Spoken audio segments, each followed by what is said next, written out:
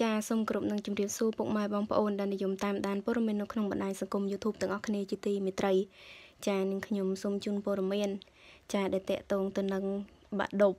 ចាគឺបានចេញលទ្ធផលហើយគឺថាឆ្នាំនេះបេក្ខជនទទួលបាននិទេស A មានចំនួន290នាក់ដែលទីក្រុងភ្នំពេញគឺមានចំនួនច្រើនជាងគេចាឥឡូវយើងមើលមានខេត្តណាខ្លះចារាជធានីភ្នំពេញយោងតាម Facebook ផ្លូវការរបស់ក្រសួងអប់រំយុវជននិងកីឡាផ្សព្វផ្សាយនៅថ្ងៃទី10កញ្ញាឆ្នាំ2018នេះបង្ហាញឲ្យឃើញថាចំនួនបេក្ខជននិទេស A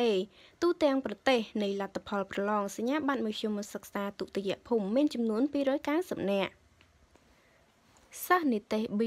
មានចំនួន1532នាក់និទេស C មានចំនួន4631នាក់និទេស D មានចំនួន13999នាក់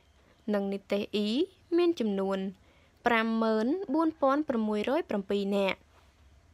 ដែលសិស្សប្រឡងជាប់សរុបចំនួន75059នាក់ស្មើនឹង 66.21% កើនឡើងជាងឆ្នាំ2017ដែលមានចំនួនតែ 63.84% ប៉ុណ្ណោះក្នុងចំណោមបេក្ខជនទទួលបាននិទេស A ចំនួន290នាក់នោះមកពីរាជធានីភ្នំពេញចាចំនួន135នាក់ខេត្តសៀមរាប21នាក់ខេត្តកណ្ដាល16នាក់បាត់ដំបង15នាក់តាកែវ15នាក់កំពង់ចាម13នាក់កំពត11នាក់ត្បូងឃ្មុំ9នាក់កំពង់ធំ9នាក់កំពង់ឆ្នាំង9នាក់បន្ទាយមានជ័យ9នាក់ព្រៃវែង8នាក់